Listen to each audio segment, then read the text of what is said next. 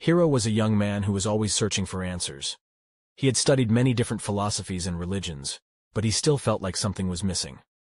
One day, Hiro heard about a Zen master who was said to be very wise.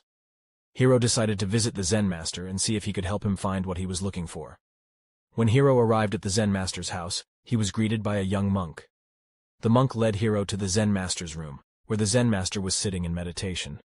Hiro bowed to the Zen master and introduced himself. The Zen master smiled and invited Hiro to sit down. "What brings you here?" the Zen master asked. "I am searching for answers," Hiro said. "I have studied many different philosophies and religions, but I still feel like something is missing." "What is it that you are looking for?" the Zen master asked.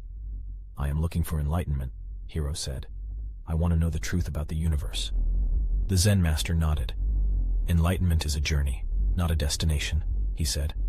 "It is a process of emptying your mind and opening your heart to the truth." "How do I empty my mind?" Hiro asked.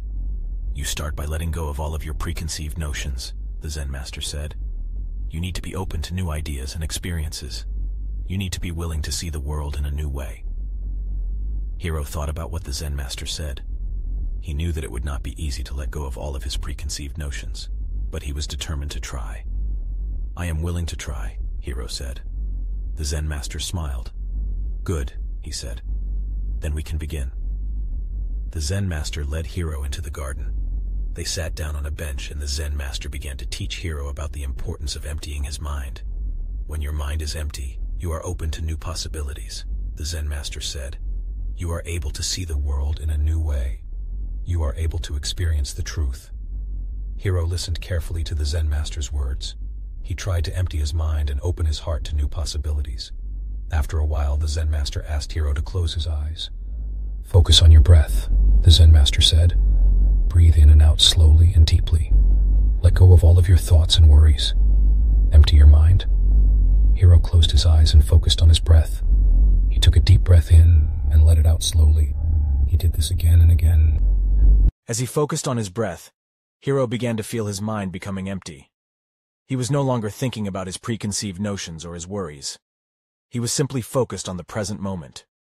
Hiro opened his eyes and looked at the Zen master. He smiled. "I did it," he said. "I emptied my mind." The Zen master smiled back. "Good," he said. "Now you are ready to begin your journey to enlightenment." Hiro stayed with the Zen master for many years. He learned the importance of emptying his mind and opening his heart to new possibilities. He eventually became a wise and enlightened teacher himself. Moral of the story. The moral of the story is that we need to empty our minds if we want to experience true enlightenment. When our minds are full of thoughts and worries, we are not open to new possibilities.